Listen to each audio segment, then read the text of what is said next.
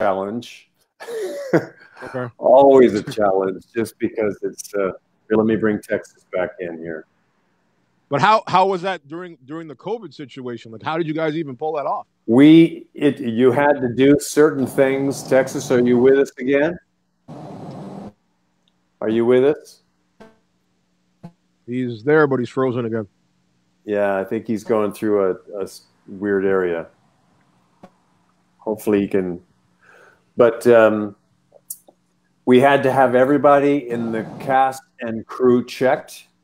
Everybody had to be checked for coronavirus. Mm-hmm. Go into the hospital. I had to take all the actors in and all the crew into the hospital, have them checked and certified that they were clean and all this stuff. It's a bunch of bullshit.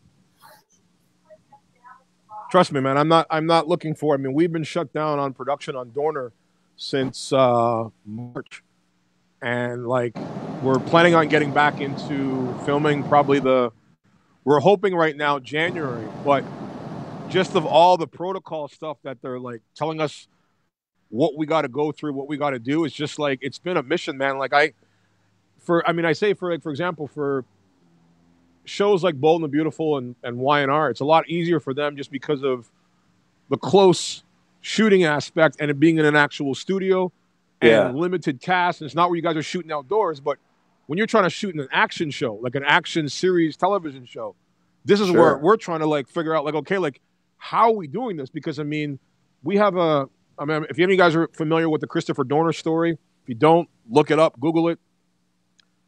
We're trying to figure out like we've got heavy action scenes in the last like 2-3 episodes.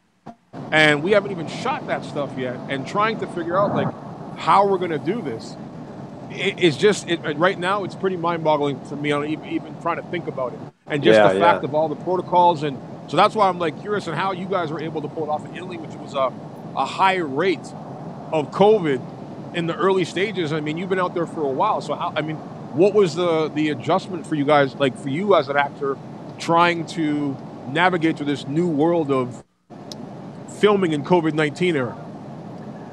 Well, D, I don't know how you feel about the political aspect of the COVID and all that, but I happen to know that it's complete bullshit what you just said. But everybody is treating it like it's viable and it's a real horrendous pandemic and all. So when you're dealing with legalities of stuff, we have to go through certain protocols as well. And we did that. We did that best of our ability here in Italy, because they were hit. They were presumably hit very hard. They said it was much worse than it was. People in Italy are finding out that it was not the way they said on the news, so that's good. But we still have to go through all the protocols. So we had everybody tested every 2 weeks, and we did all that stuff. D, let me ask you quick. Yep. Can you turn your phone on the what do you call it, landscape mode? Let me see if it changes for you. Would that work for you? Just switch it landscape. Go on. There you go. Yeah, perfect. Hold on. Perfect. I think I turned the volume down. Yeah, that's good. It's a better look when it's in the landscape mode. Yeah. You still hear me the same way? Yeah. Hold on. Just trying to straighten it out on my end here, so I'm not looking crooked. Better? Yeah. Yeah. I like that. That's good. Okay. And you can just. I think we lost Texas again. Yeah, he's going through a weird connection area, but hopefully he'll log in again. No, like I mean, I agree with you. I mean, for me, I don't know if you knew, when I was traveling with Catherine, Kelly Lang, and Greg Ricart, we did an appearance back in December out in Canada, and I ended up getting COVID, literally like right after we came back. I was laid out for 2 months, Greg ended up getting it probably about 3 weeks later. And which is the ironic part about it is that, like, I was with Catherine way more of the trip than I was with Greg. And I always say she's like Superwoman. Like, I feel that if it wasn't for her never-ending marathon running, triathlon stuff, and all her health. So that's why I tell people, I said, you know what? Like, the virus, 100% real, because that shit was one of the worst things I've ever experienced in my life. But the Scamdemic, 2020, to me, it's gotten to the point now that it's like we're talking about masks, we're talking about lockdowns, we're talking about this, but there's been no talk about what we're actually doing to move forward. And I say to people, number one, the only way that this shit ends, where things go back to, I wouldn't say normal, but go back to a situation where we're not living in this whatever crazy world we're living in right now, is if we just stop talking about it. Like, we just go about your lives and you do what you were doing before, because, as I've said before to people, if the media never told you to be afraid, you wouldn't be afraid. If the media didn't tell you that this virus was so deathly, you'd be going about your business as you would be every day. Absolutely. But right now, it's like when everyone's at home, glued to their television, glued to their phones, glued to whatever area that they look for their social feeds, it's constant. I mean, literally, you turn on the news, if it's not coronavirus on the news, it's Trump. If it's not Trump, it's Biden. If it's not Biden, it's Hillary. It's the same situation going around in a circle. And it's like, to me, people, number one, are feeding into this whole, you know, I'm for mask, I'm not against mask. And my whole point is, at the end of the day, there's one thing that we all have universally as human beings that will never, ever, ever change. We all die.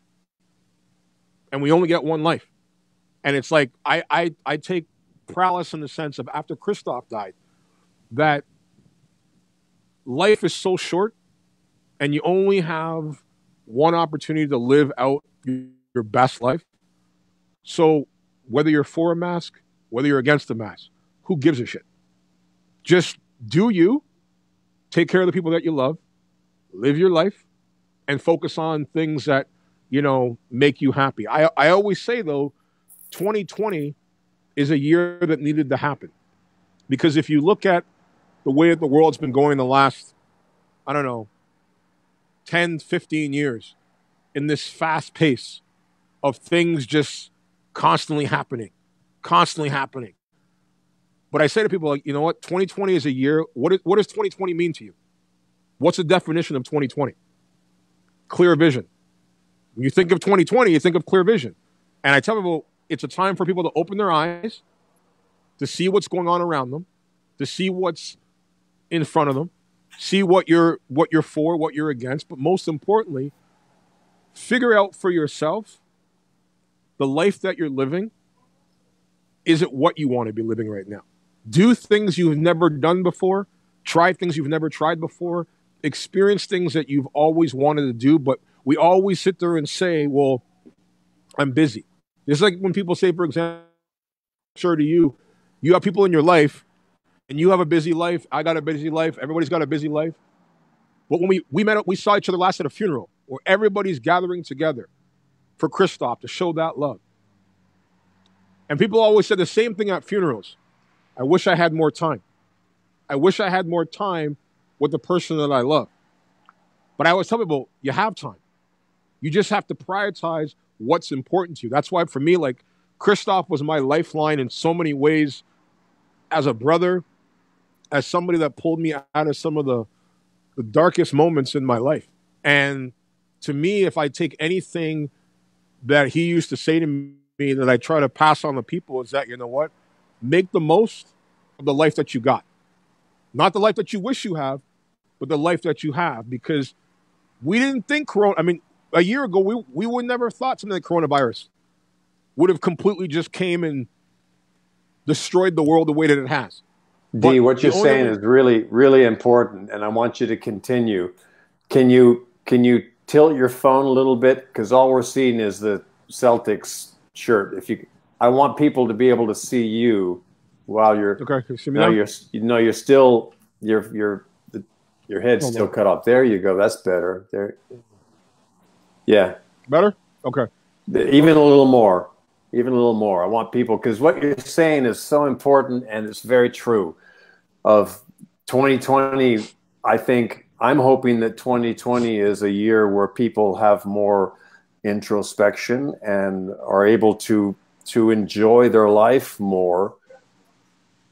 Yeah, if tilt it just a little bit more so that your whole head is in there. Is that You see me possible? now? It's still kind of the same. It hasn't changed. Hold on. Let me try to lift it up. Hold on a second. Yeah, yeah. Uh-oh. He just disengaged himself. I've lost both my subjects here. Oh, God. I know that Texas is probably going through a horrible cellular section with the airport. He's traveling. He's got to travel about 2 hours, apparently, to go to the airport, from what he said before we started. But well, I'm seeing you guys' messages, and they're right on. And I didn't see who said that the. Let me bring D back in. Hold on. There we go. Now turn sideways. There we go. You're still. Hopefully, it will transfer over sideways. There you go.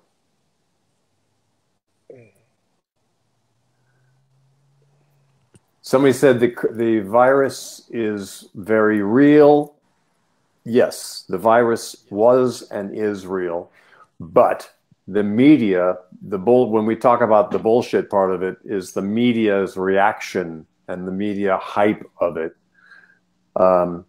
We've had flus and things before. We have flus every year, and we've never had the world shut down because of a flu. And now the media has made the world shut down and has put fear into people. That's what Dee was talking about. There's such fear involved with the masks and the constant people telling people have died every day, hundreds and thousands of people dying every day, when they are not. They are not dying in the numbers that they're giving, and that's something. This is the thing.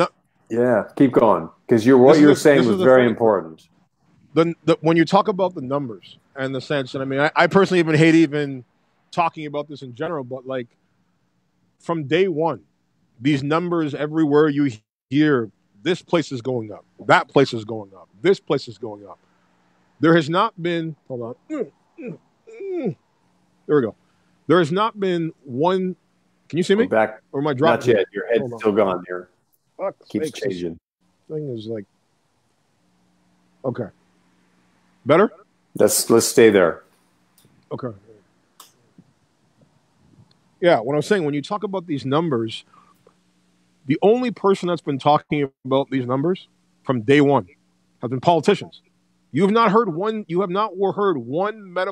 medical professional go up there and say, okay, this is happening. And for someone that was there in the hospital, seeing what was going on, I can tell you firsthand that people, number one, that were coming in there when I was there for 2 months.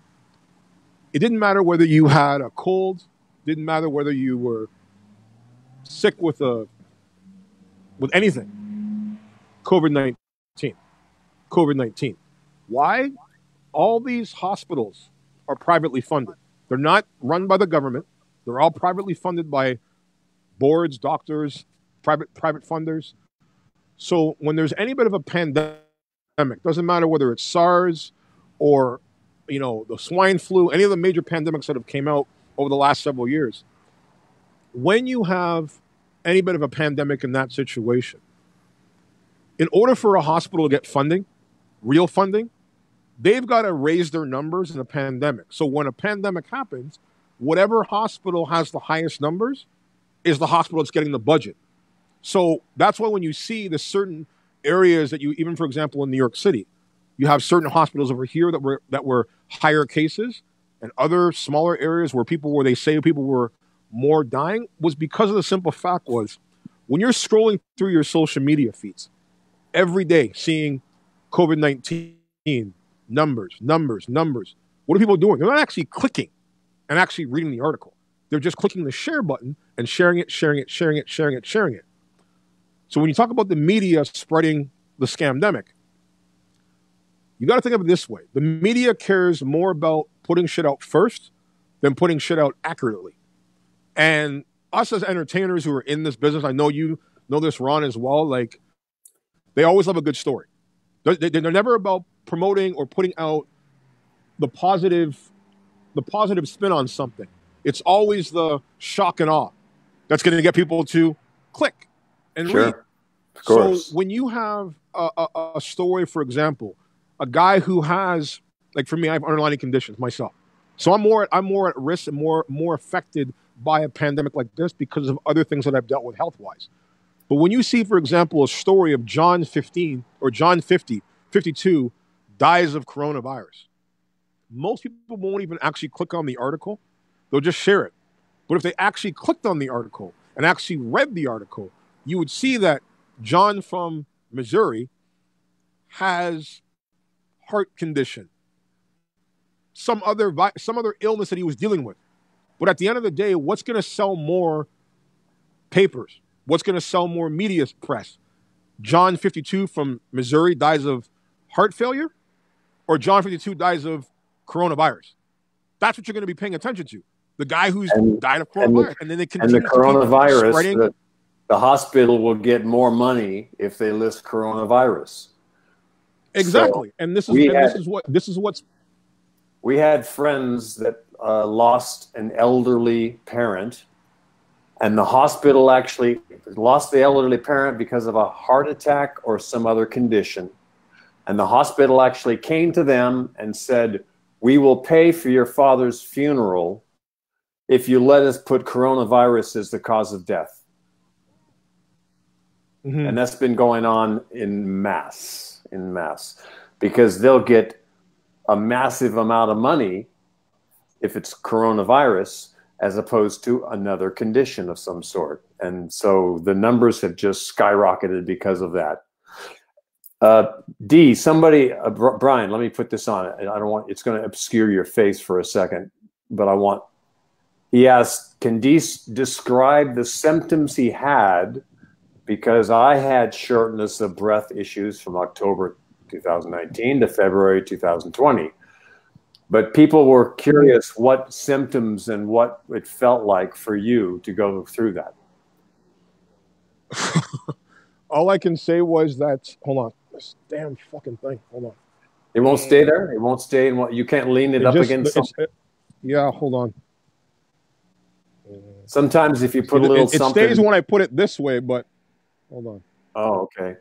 Sometimes you have to just put a little something underneath the bottom of it just to hold it there. Because what you're saying is so important. I want people to be able to actually see you speaking and all.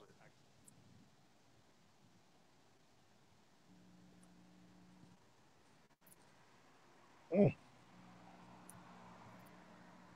you see me now? Yeah, if you could just come down just a little bit so that your head's more towards the top third of the screen. I don't even see myself now. Hold on. Oh, you don't? There? No, okay, now I do. Yeah, you're good there. That's good. Okay. That's good. Good. Cool. So what were you feeling when you actually went through this? The best way that I can describe it to people, I've actually been writing a 50-day, because I was 50 days that I was laid out. And I've actually been writing for my blog like every day. Like I had written like everything that I had gone through from day one. And when I first started feeling it, But the easiest way that I can describe for anybody the pain that it was like having, if anyone's familiar with the back in the day of WWF, Yokozuna and King Kong Bundy sitting. He was a wrestler. Okay. He weighed over 500 pounds. Oh, so it felt like you had a 500-pound person on your chest, wow, on your back, because literally for me, the energy to even brush my teeth, get up and go to the bathroom, it was like I ran a marathon. I had literally zero energy. Went from breathing aspects of barely being able to feel like I was breathing. Like it was crushing my lungs on every aspect of. It was so hard where I eventually had to go on a ventilator because I was like I couldn't breathe. And then headaches, paranoia. I started to basically get a little bit delusional after like the 15th day. I actually started like seeing things like, and again, that was a heavy time for me emotionally, just of course, still reeling over the loss of Christoph. So I started, legitimately, I was seeing things like they were like real, that hallucination that they say. Okay. A lot of pain throughout my body, aches, headaches, everything you could think of, man.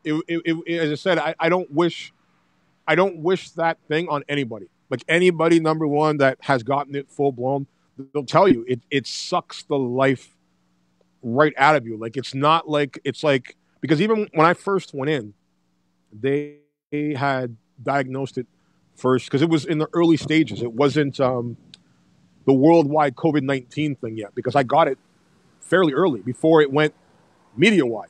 And it went media-wide mainly because of the fact was that when that cruise ship that was stuck somewhere out on sea, some Canadians were on it, some Americans were on it, and of course, anything that's on Canadian television is smaller to American television because there's so many more networks in America. So if something happens with a Canadian, per se, who's on board or something, people are like, why is this boat being trapped out to sea for 37 days?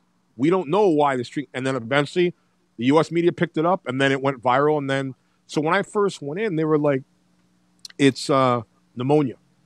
And I was like, I've had fucking pneumonia before.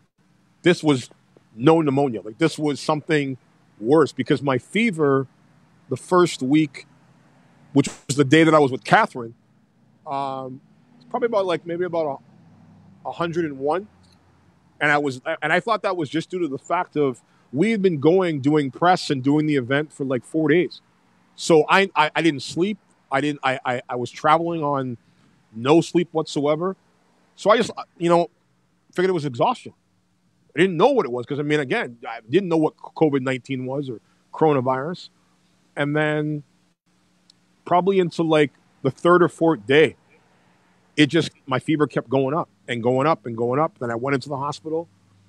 They checked me in. They were like, you're really low hydrated. So they put me on an IV drip, got some fluids back into my system, and then they sent me home. 2 days later, I was like sweating so much that it felt like I was shedding pounds, how much I was sweating. And you go from like 1 minute you're like high fever where you're sweating, to the next minute you're shaking, you're cold, like chills at nighttime. And then eventually after that, the breathing started making it worse, like walking, getting up the stairs, to do anything it was really, really tightening. And as I said, for me, I've dealt with health situations in my past. So for me, it's going to be a lot worse for someone like me. What were your someone issues that, before? like, for example, you had some pre-existing conditions or something? Yeah, I got stabbed in 98 in a street fight, and it messed up my insides pretty badly. So wow. I've always had issues because of that. But the thing for me it was like, okay, I'm pretty active at not as much as I used to be.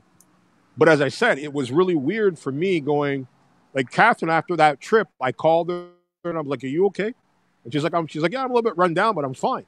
And her, I think, as I said, being in the excellent condition that she always is in, because you know how much she's always doing things, always running marathons and on the bike with Dom and et cetera, et cetera. I'm like, okay. Then Greg ended up announcing that he got sick, and I was like, okay. I think it really boils down to on how well you take care of your body prior to this whole situation. If you're an active person, you're probably going to bounce back a lot quicker. Me, I'm not that active as I used to. Plus the underlying conditions, it made my situation a lot worse. So all I tell people, number one, with the situation is that do your diligence when you're out. If you're going to wear a mask, wear a mask. If you're, when they say 6 feet, like for me, do I always wear a mask? No. If I go into a private store and that store says you have to come in here with a mask on, don't be a douchebag. It's their private store. Respect it. Come in there, get what you need, and get out. If you're social distancing, understand. I was already social distancing before it was a hashtag. Just because for me, I'm a private person in my personal life. So I'm not around a lot of people to begin with. But even when I'm out, I'm trying, which is what's mind-boggling to me, the nonsense that from the get-go. Keep your distance. Wash your hands. Ask yourself this question. If someone needs to tell you to wash your hands before this pandemic, then you seriously have some issues. Because I don't know any person that doesn't wash their hands in general. If you're out in a public setting, if somebody was this close in my face and I don't know them, there'd be a problem. Because again, why would you be coming that close in general to somebody in the get-go? So you're already going to be 6 feet. Normal people would be going about their business 6 feet. If I walked up to Ron and got up in your face, I didn't know, you'd be like, yo, dude, why you up in my face? And what this whole thing is about, even the lockdown. The lockdown's not about numbers, because we understand we've done that. We've been in lockdown since March. We've did this thing for now 6 months, and it hasn't shown any major difference other than the economy taking a hit and people, number one, doing what they do, being puppets. Because understand, it's just like, for example, we're in this divide right now in the country. Trumpers, non-Trumpers. But at the end of the day, it doesn't matter who's sitting in that office. It doesn't matter who's sitting in that chair. The people that are in power don't make the rules. The legislation of the laws, that's what makes the rules. These are people that are put in front of our faces every single day to basically tell us, do this and do that.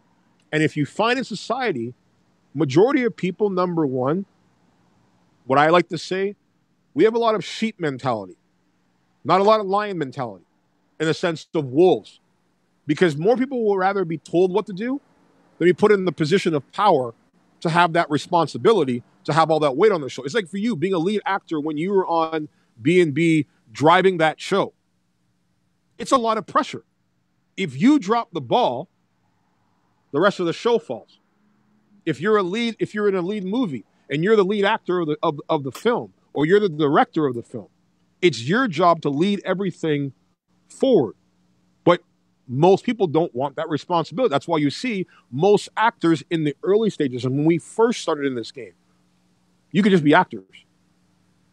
Now the game has changed. You got to be actors, directors, producers to have longevity in your career, because the business, it changes all the time. The same way with power. It changes all the time. You could put Trump, you could put Obama, you could put Reagan, you could put Hillary, you could put whoever in that chair. It doesn't matter. Because at the end of the day, we as the people, we decide really in reality our lives. Because at the end of the day, you got to ask yourself, even for you living on this earth, Ron, as long as you have, whether you vote, whether you don't vote, for every situation that you've been in your life, every bad situation. So, for example, we were both at Christoph's funeral. Was the president at Christoph's funeral? Was he? The President of the United States? Was he at Christoph's funeral? I didn't see him. Did you? No, because he wasn't there. No. When you got your first job at B&B, was that a result of your hard work and your talent, or was it with the result of a president? It was a result of your hard work and your talent. Everything that happens in life, in the sense, number one, that I have gone through, it has never been anything to do with who's in power. That's why I don't get involved in politics. I don't care what they do, because at the end of the day, it doesn't affect my life. I am still going to go out there and do what I have to do to live my life.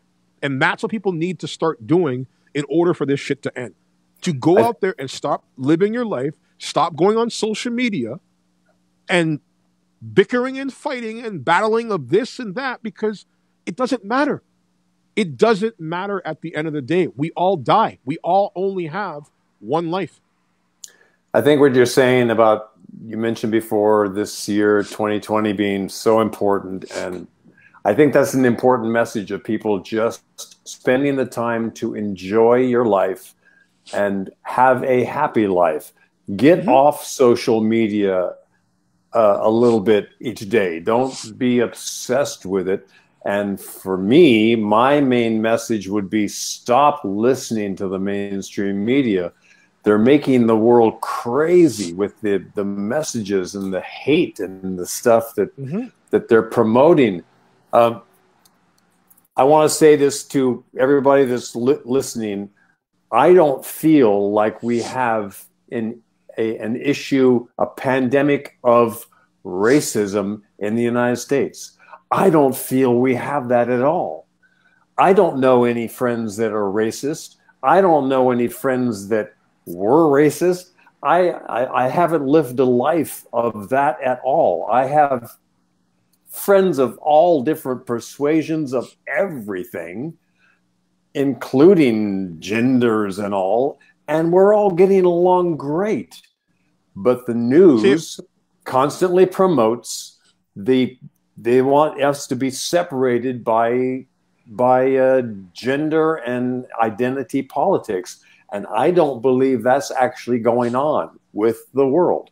But the news keeps hammering us with this information to the point where people are getting crazy and people are thinking we have a real racist problem in the United States. Maybe there are circumstances that happen, but I don't think it's a pandemic of it. I think most people get along great, but you don't hear about the people getting along great. You hear about the stuff that, the couple of problems that happen, like the one building that's burning in the city. That's what the news is going to show you, and it makes it look like the whole city's on fire. The one incident that happens, they're going to show you that one. When the 99 and 9/10 and 999% of the percentage stuff is fine. But we are so affected by the news now that it's hard to get away from it unless you literally stop listening to all that stuff and start living your life, just like you said. Well, I mean, as I said, when it comes to the racism issue, I've dealt with it my whole life. And I've never been a person that's tried, other than the situation that about, shared a couple of weeks ago that happened with me in the mall. That, for me, was the very first time I publicly ever had to speak on something, because it wasn't about even a black issue. It was an issue in the fact that shit is going on, and that's been going on for a long period of time. And the thing when it comes to the racism situation, even when it comes to politicians, because you have politicians that will go on the news and they'll say, just like you said, we don't have a racism problem in my city, or I don't know about a racism problem. And the thing is, when people say that to me, it's usually people, number one, who are of the opposite skin color of me. So you're not going to have that problem because you're not in my situation, or people that look like me in my situation. The difference is that we can't turn a blind eye to it. It's been going on for decades. It's going to be going on when I'm no longer here. So the only thing that we can do right now, and as I said, right now, if this wasn't 2020, where we weren't at home, glued to our phones, glued to our TV, all the things that you're seeing on the media, all the things that you're seeing in your face every day, you'd be oblivious to it because you'd be at work, you'd be taking care of your families, doing whatever you got to do. So it wouldn't cross the radar on your radar screen as much as it's doing right now. And to me, right now, shining a light on it is not a bad thing because people have been blinded by it for so long. Are they doing it in a way that is constructive? No. But on the other hand,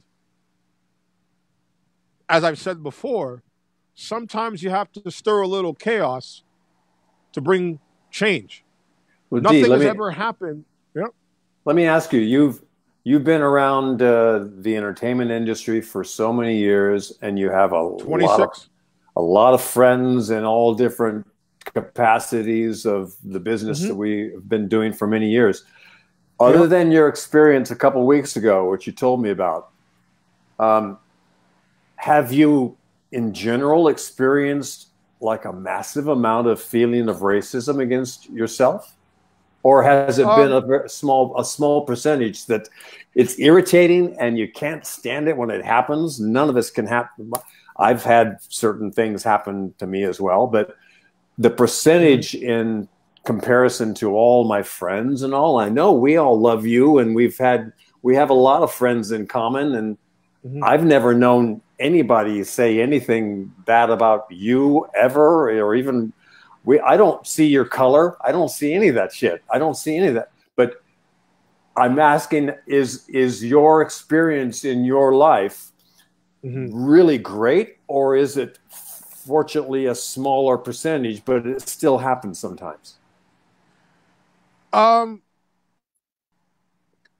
I was younger, where I grew up, where I was, a lot. It was heavy. But for me, it's what drove me into the business. It was what drove me to, when people said, you know, even in the get-go, when they were like, because you're trained, I think, when you're in this business, most people, I mean, there's not many people like us, Ron, who dabble in all spectrums. There's only a few that will stay on the, you know, some people just want to be actors and that's all they do. But for me, I was always a person that said, knowledge is power. And I already have a disadvantage against me because of the color of my skin tone. That's just, period. That's just the way it is. But I can use it to my benefit in the sense of I can navigate through this crazy business with my brain and take the things and the experiences that I've gone through, even with racism growing up, saying, okay, I can use this as a person that, because I mean, I have friends, for example, who are of my skin color, and they're always like, you know, when they lose a job or an opportunity doesn't happen for them, they're like, I didn't get this opportunity because I was black. And I was just like, you know what?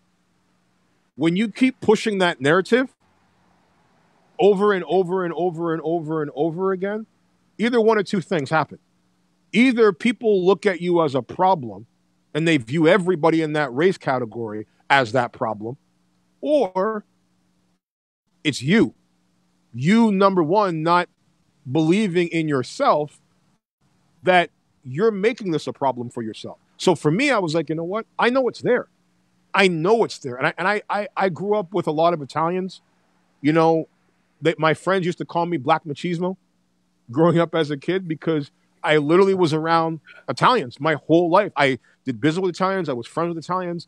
I even dressed like an Italian at one point growing up as a kid. I had the Indian motorcycle gear and everything else. And I went through my phases, but it was more or less for me saying to myself, okay, I can use this as a way to get in, because I had a business partner and he was black, but he was mixed.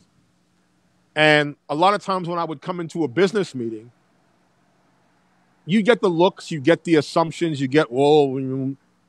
So I said, you know what? I'm going to navigate through this. I'm going to have my business partner, who was half black, but he didn't look black. I'd set up the meeting. He'd do all the talking.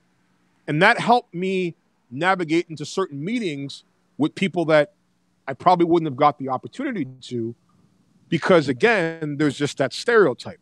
But once I was able to, I guess you would say, plant my foot in, I always had a plan. It's like a soldier in a mission. You have one directive to complete your mission, to get to the next mission. So for me, it was like, okay, I started off in music. When you hear music, it's the one thing, all of us. You're a musician, I'm a musician. Music, as what they always say, is the universal language of love. It resonates with everybody. There's everybody that has a song or a moment in time in their life when they hear a song that just hits that spot. It connects us.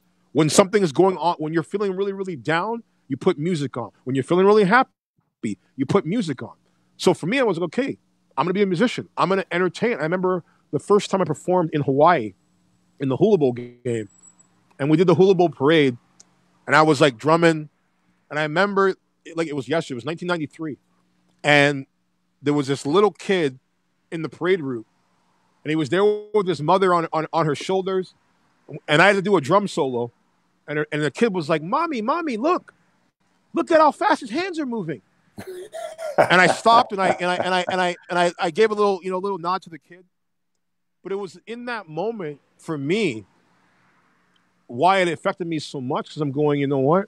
In that moment, it wasn't about my color. It wasn't about it. It was about that this person saw something special that they enjoyed, and I was able to give that gift to somebody for that moment, for that kid to remember. And what made me say to myself, okay, I want to go to the next level. So it was like I went from music to the club industry. And then I started running nightclubs at an early age. And I did that for like 15 years, creating environments for people to come and de-stress and have a night out, have a drink, make a love connection. That was my next thing, saying, okay, it's not about black, because when you're in a nightclub, I've always said a nightclub was like Disneyland. You had different races from different organizations of people, black, white, Chinese. But what's the thing that connects them again? Music. You go to a nightclub, everybody's listening to music. They're not caring whether you're black, because we're all listening to the same shit and having a good time to de-stress. The 90s for me, as I said, it was a different time, because again, the racism was there. But for me, because I was always in a position, just like, for example, when you come into a position as yourself, as a musician, as an actor, as a public figure, suddenly people look at you in a different way compared to someone that is not in our business, because we put ourselves out there for the world to see. And you have to decide for yourself, because dude, this business isn't for everybody. Like, it isn't. You have to have a really tough skin, a tough mental prison to be able to control your thoughts, because when the cameras go on, you see that little red light blinking, you transform from Ron Moss to Ridge Forrester, and you try to sort of connect the two. But you're still Ron Moss when that camera goes off. So people grow up, when you're in the business, they love Ron Moss. They love DTeflon. But then when the camera's off, is that same love there? And that's where you find in our business the depression aspect of the business. Because we work and we push ourselves to keep working, because the biggest battle we have, I think all of us, maybe you can agree to this, all of us have as entertainers, is the moment when we're not working, those thoughts, that mental prison that you're in, going, okay, well, what's next? What's the next chapter for me? Where people, number one, they go to their regular jobs, 9 to 5. They collect their paycheck every 2 weeks. they cash their check, they do it all over again. For us, there is no 9 to 5. Our business is 24/7. The real work is when you're not working. So for me, it was like the racism stuff that was always there. I was always just saying, okay, I'm dealing with this, but I'm so busy, I'm not going to be that guy that focuses on the shit. Of course, I've had some situations. I mean, it's different in the sense of like where what I call the silent racism, where you work in a job and you bust your ass and you kill yourself and you've been there for 5-6 years. And some person that walks in off the street who you know is nowhere near qualified as you suddenly gets a promotion. And you're like, what the fuck? Like, that's where you see the silent. But again, for me, it was always like, okay, I get it. But one day, my whole thing is like, you know what? Keep underestimating me. Keep looking at me as the person that's the help, the black guy, the whatever. But again, I'm not going to let it stop me because I have one mission to keep. Let me ask you something. Yep. I'm curious about this. What you're saying. What you're saying is your experience, and I'm very curious about it because for everybody watching D right now, everybody's feeling that you're a real. Tina goes, D is a real survivor. And multiple comments are going, D has such a wonderful positive energy. And you're very thoughtful. I know from years of knowing you how thoughtful and considerate, and you have a huge presence about you. You're a very articulate. You have an imposing presence when you meet this gentleman here in person. D, you have this wonderful, wonderful sort of big personality presence, even when you don't even speak. You have a wonderful, wonderful energy about you. And I know you've been through a lot of shit. I know you've been through a lot of hell shit, a lot of stuff. And that has probably obviously made you who you are, helped make you who you are. But well, that's the reason when you go back to your first question of where Teflon came from, that is it. That was a thing that my one mentor used to say to me. He's like, you've been through more shit that would have killed people. Literally. I've been stabbed. I've been shot at. I've gone through multiple health situations. But for some reason, this Teflon won't break. And that's when, for me, it was like, I Alliance Entertainment. And okay, Alliance was me gravitating toward different people from different walks of life, bringing them together. Entertainment is a big word. It's not just music. It's not just television. It's not just film. It's everything. But I'm like, what's my story? And that's when the whole Teflon thing started to grow. And it really grew probably back in the MySpace days when I wrote this blog that literally got over 2.5 million like subscribers. And it was called Love Is Not Enough. And I was going through a messy divorce situation after it happened, and I needed an outlet. And for me, writing and being able, number one, to release that energy was sort of where, for me as a performer, I mean, it's like for example, why I'm attracted to the series that we're working on right now, which is the Christopher Dorner story, because just like you were talking about with the media earlier, when we're talking about racism. Anyone that doesn't know the Christopher Dorner story, Christopher Dorner was the LAPD officer that went on the 10-day rampage back in LA in 2012. And he killed a couple of police officers. He killed some innocent civilians. And again, it was tragic.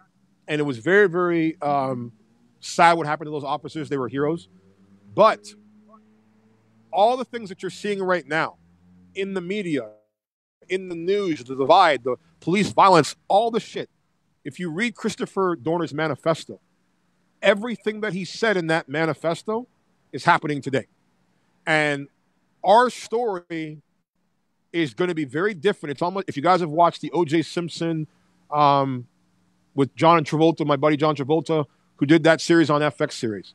We all know the story. We all know what happened with O.J. We all know the verdict.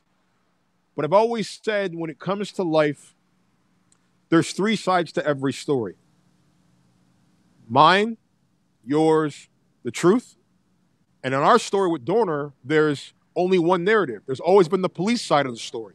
Not about the person, Dorner, a black man, in the system, who was a person who was a war vet, came back and said, okay, I'm coming here to protect and to serve my community. And he saw an injustice by his superior officer who was training him, who kicked a schizophrenic man by the name of Christopher Gettler in the head. And when Dorner reported it to his higher-ups, which you're not supposed to do in police code, he eventually had the wrath of God by his blue brothers put on him, and they forced him out of the force, and he lost everything. And then when he lost everything, he snapped.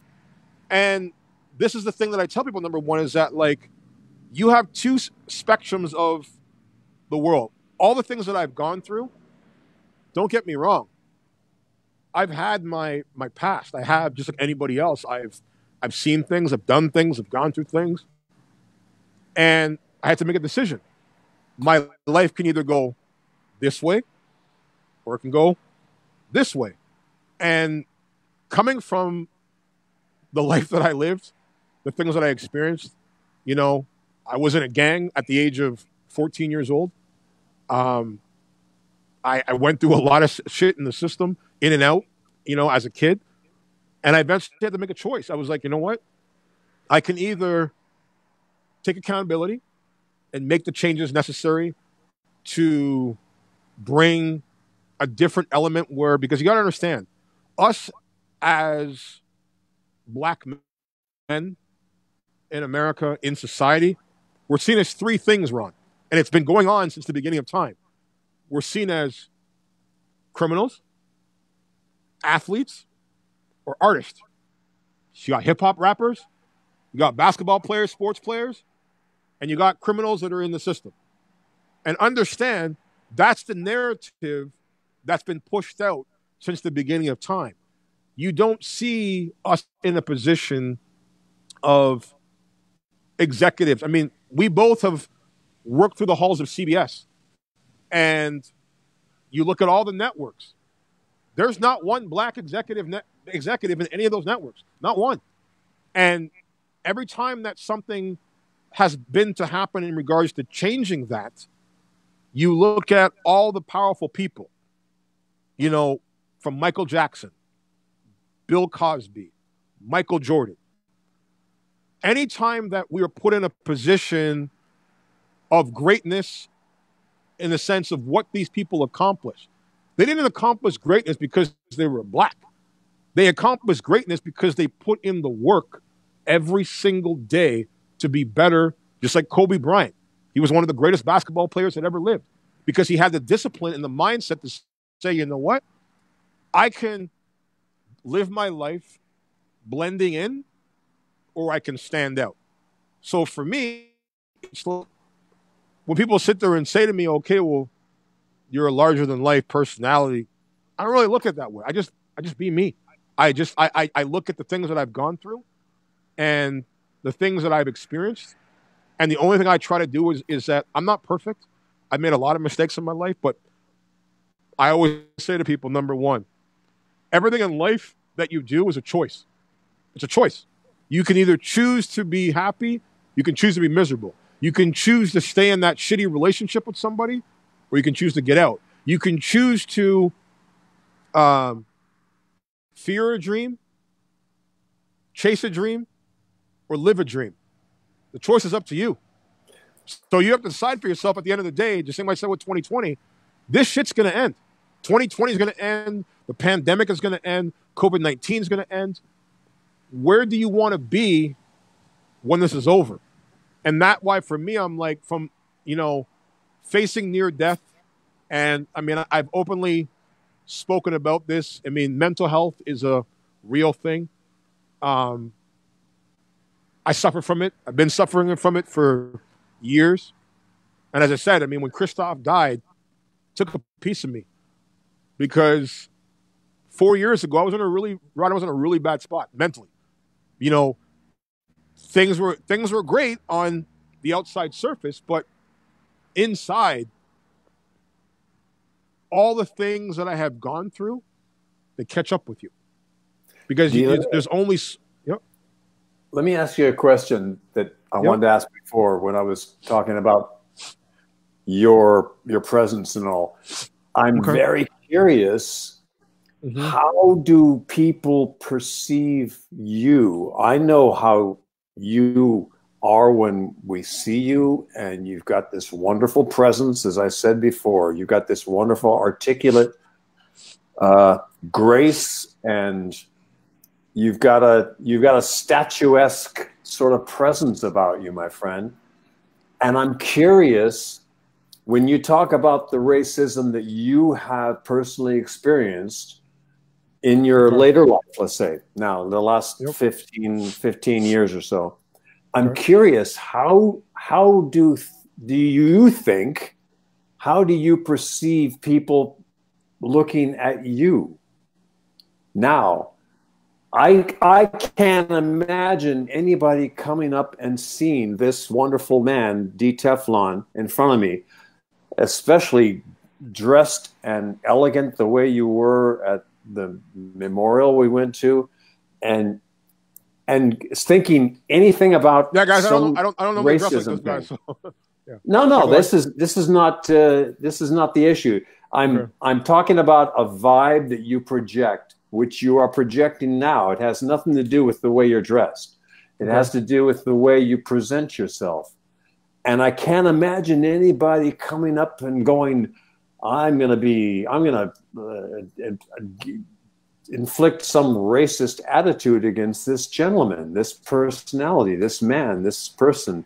I'm curious how you have experienced this in the last 10, 15 years of how do people, if you've had a bad experience, what do you think happens?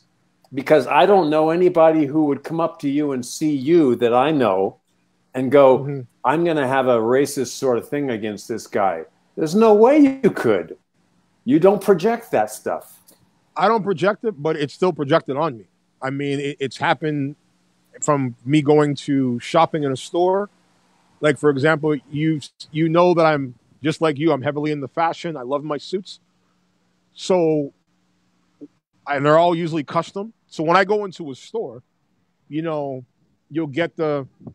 How does that present itself? And I mean, it presents itself usually in the sense of like, where I'll get an employee that'll say, you know, sir, can I help you? And I'm like, no, I'm good, because I know what I want when I go into a certain store, department store, what I'm going to buy. So for me, it's like if I go into that store, and let's just say, for example, the item is $700, and I walk over to that area, you'll get that employee that will follow me around, even though I've said I'm good. They'll follow me around to the store, and they'll be like, are you sure you need some help? I'm like, no, I'm good. And I already know in their perception what they're thinking. It's like, you can't possibly be able to afford this. Because they look at someone like me, and they think already I should be not in a store of this price range. I should be going over to the... Can I interject something? Yep. Interrupt you? Yeah, go ahead. Yep. I went to the complete opposite. I went to, this is obviously somebody who can and is going to afford whatever he wants. So I, as the employee, I want to make sure I'm on this gentleman because I think he's going to buy a shitload of stuff. That's where I would go if I looked at you. Yeah, but you would think that if I walked in there with a suit. If I walked in here dressed like this, which is normally what I do if I go into a mall or something like that. I'm not done up in a three-piece suit. I'm going in more casual, whatever, and I walk in. But they just make that assumption already of like, okay, well, he can't possibly be able to afford this. And I I've don't dealt know, with D. this, but I got to give you your opinion and all, but I would look at you dressed just like you are, and I would go, there's something else going on with this guy. But that's you, Ron, because you have I character and know, you've been around. I know. That's the difference. Not every, and this is the whole thing. People, this is what the problem is. But you don't We have project that, D. You don't project any of that shit. You project, I know you project wonderful sort of stuff. Everybody commenting, going, this guy is just a positive energy. He's got a great energy about him. You don't project that stuff. So anyway, we all have our own experiences. But that's the thing. You don't have, the whole thing is you don't have to project something for somebody to not, like, okay, the easiest way I can explain it, the biggest problem that we have right now in society, just in general, overall, even when it comes to relationships, is social media. We text each other. We Facebook each other. We comment each other. But nobody actually talks to each other anymore. Like back in the day, if you wanted to connect with somebody, you have to either do it in person. If I wanted to meet up with Ron, I'd have to meet up with Ron in person. We couldn't be doing what we're doing right now. So a lot of things that I tell people, number one, before you judge somebody, assume something about somebody, talk to the person. Right. So understand, if I walk into a store, we haven't conversed. The first thing they're seeing is just, as you say, the presence. So they haven't had a chance to communicate. They don't even give you the opportunity to communicate. They've already made up their assumption in their head. And then when it comes to the fact of me pulling out the money and saying, okay, yes, I can afford this, suddenly you see the person's attitude change. And for me, I don't make a production about it because I'm in a store. I don't care. I already know what you're thinking. So I told you, I let people have that misinterpretation. And at the end of the day, if you don't talk to me, I really don't give a shit. Because at the end of the day, you don't know me if we haven't spoken. D, like, can I make a suggestion? Yep. Can I make a a suggestion? I'm curious because I want to see if this plays out the way I think it might play out. Next time, you, my friend, my dear friend, who I love and admire your presence and the way you're a little heady with everything, like I am, and I have to fight that sometimes. Being you're constantly analyzing all the stuff and all. Try this, and I want to know what happens the next time you walk into a store and you feel that thing where somebody, you think they're judging you a certain way. Okay. Ask them. Go, what are you feeling from this right now? Just like blow them away with a little truth moment of what do you I'm looking for some clothes. What are you feeling right now from me doing this? And I'm curious whether they would be honest enough to go, I was thinking you're probably going to buy a lot of stuff, or I'm just curious what they would say. I'm just curious. They'd probably say nothing, bro. They'd probably say the politically correct thing they would say. They wouldn't say because most people don't say the truth. They wouldn't. You're most likely right. Most people. It's like, for example, when this whole situation with George Floyd. I mean, for me, I had friends, number one, that I've known for years. Now I'm no longer friends with because I saw the racism come out that I didn't even think that they were racist. Because again, it's just like the media, it's just like anything. When George Floyd died, this man had a knee on his neck for 8 minutes and 46 seconds until he was dead. 8 minutes and 46 seconds. We watched the man get his life taken in front of the entire world. And if that doesn't affect you as a human, Not about black, not about white, not about Chinese, not about what creed or color you're from. If it doesn't affect you as a human, then there's something seriously wrong with you. And for me, what angered me about that situation with certain people, number one, was that whenever a person of my color either gets in a situation, either confronted by the police or in that situation, the first thing that someone wants to do is dig up somebody's past to say, well, he was a drug dealer back in 15 years ago, and he did this, or he had a criminal record from this. And the question I always say to people is that because you have a criminal record, does that still make you a criminal for your whole life? Because I know people, number one, that have gone through the system, just like I did when I was younger, and they've turned their life around. Should they have been held with the same brush their whole life when they've made positive changes? They've done positive things for the community. They've done things to make sure that people who are younger in the generation don't make the same mistakes that they do. Should they be crucified for the rest of their life from their past? What makes any person perfect? There is no such thing. So when people constantly use the narrative, well, if he didn't have a criminal past, that wouldn't have happened. Or if he, number one, wasn't here doing this, that wouldn't have happened. Or if he wasn't on drugs, this wouldn't have happened. But it's like we've all known someone who's gone through drug situations, drug abuse. And does that make them a bad person? Does that make them an evil person because they've got a drug problem? If they make a bad decision in life, in their younger days in life, does that make them a bad person for their entire life? No.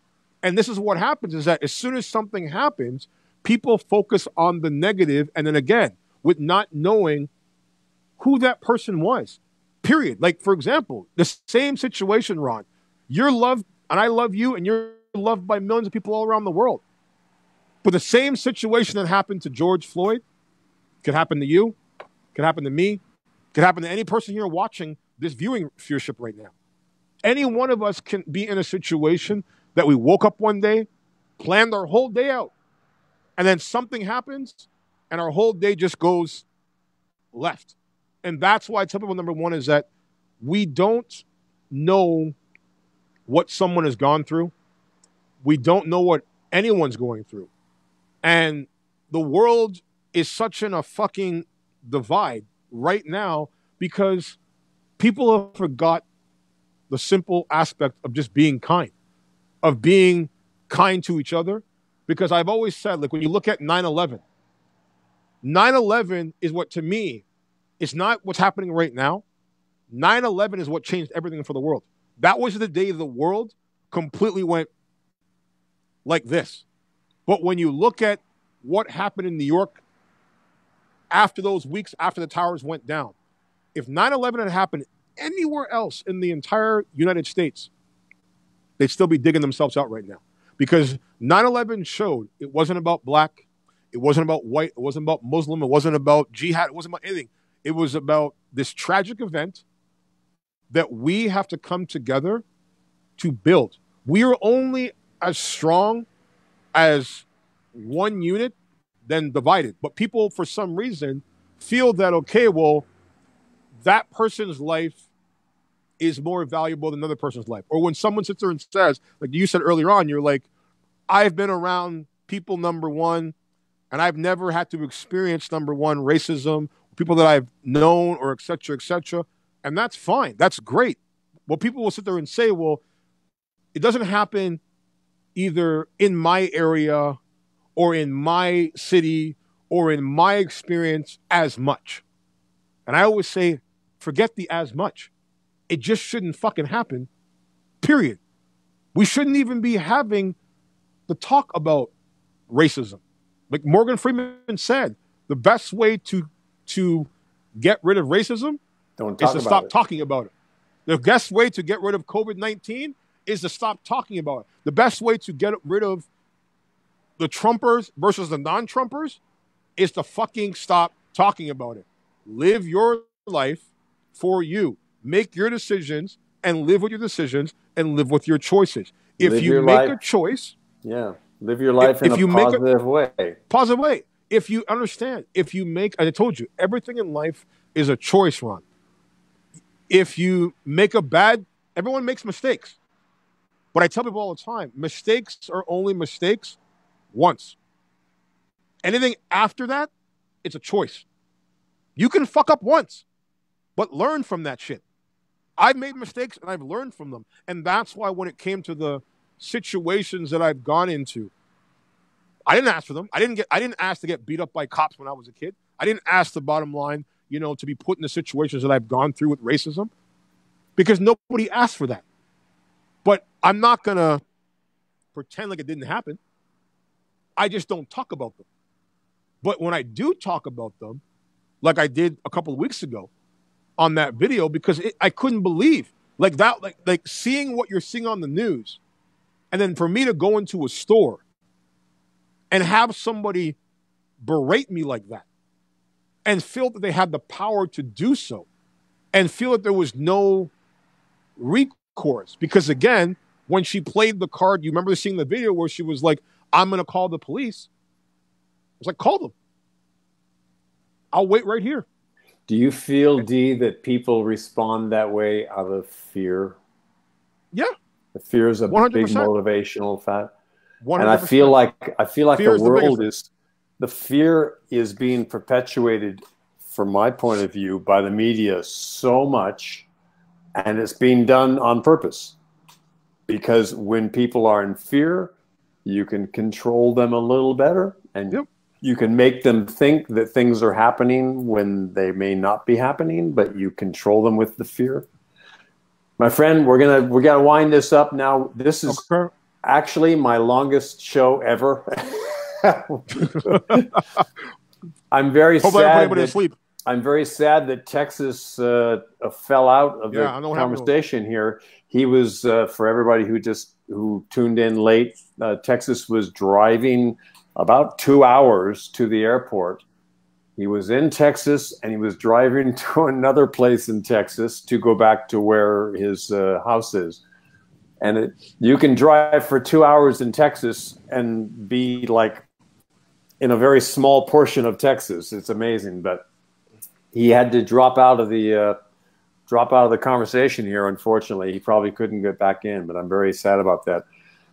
But D, I want to thank you for everything here. Thank you, man. I appreciate it. I miss you guys, man. I miss you too. I said hello. I hope you're well. She's honest with here. She's been watching the whole thing as well. And everybody, many people have hung with us the whole thing. This has been my longest Ron's Garage ever. But I thought it was very interesting and very enlightening what you were saying, my friend. And I think it's worth everybody hearing. And it's your experience of stuff. And we should continue this conversation another time. I would love to, if you want to even see if we can get Texas back on even next week, because I would love to have him as another black man have this conversation to see, number one, like what his experiences are, because he's in Texas, and Texas is it's not an easy state to be a black man in, with especially what's going on down there. Texas is black. I didn't really see that. And that's the whole thing. You're not going to see it. That's why I keep telling people, you're not going to see it because you don't carry our same color stone. But I mean, to me, dude, you're my brother. I see you the same way as you see me. I see Texas the same way. I don't see color. I just see people, man. I love everybody. D, I love you. I love you. You're a great spirit. And thank you so much for joining me this week. I really appreciate it. Thank you, man.